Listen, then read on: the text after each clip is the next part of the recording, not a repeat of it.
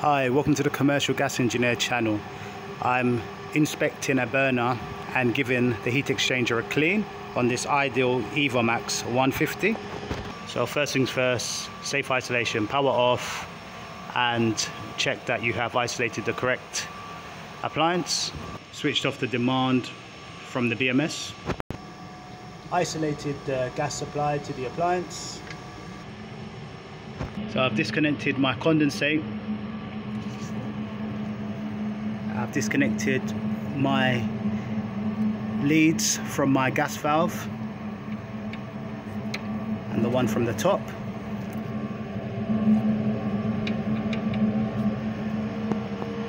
I've removed my venturi, my air inlet to the gas valves.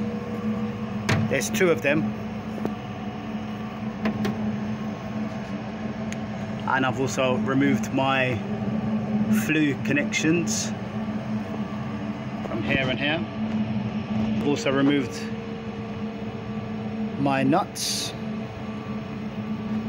Here we are. And right round from the ones at the back as well.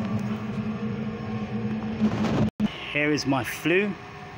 This is where my condensate was connected.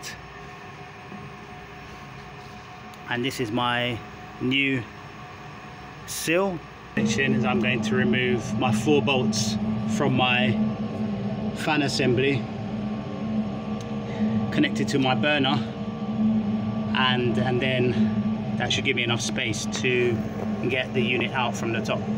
So far we have been using 13mm and our 8mm connection to remove what we need on this appliance, as well as a Phillips screwdriver and a spanner.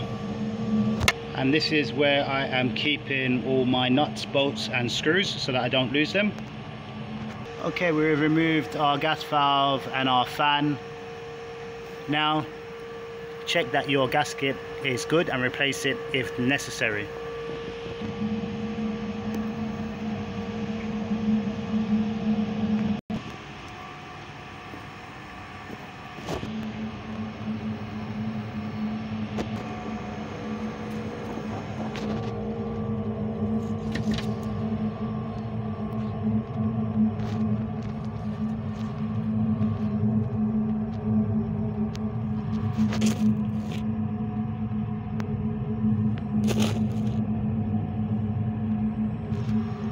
Okay, so the manufacturer recommend using boiling hot water, pouring boiling hot water through the unit in order to clean it. I'm going to use a soft brush as well to aid me in my cleaning. I'm also going to give this fabric here a clean as well, but just with some water. I'm not going to touch this part as it's too delicate. Okay, I'm going to change the probes as well.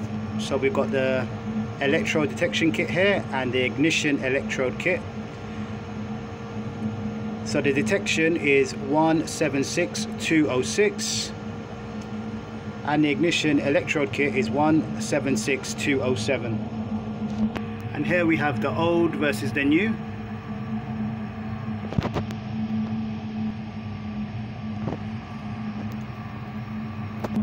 And here also we have the old and new detection.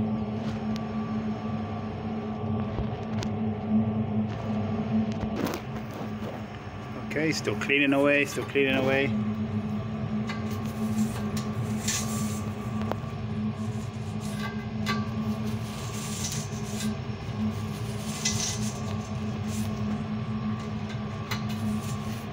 Just running the water through, a couple of litres through the condensate.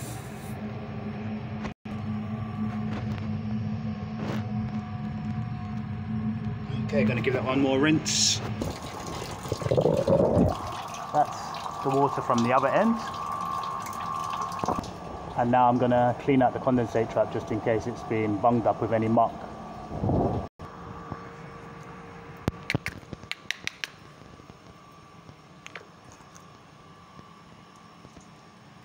Then replenish the water after cleaning it.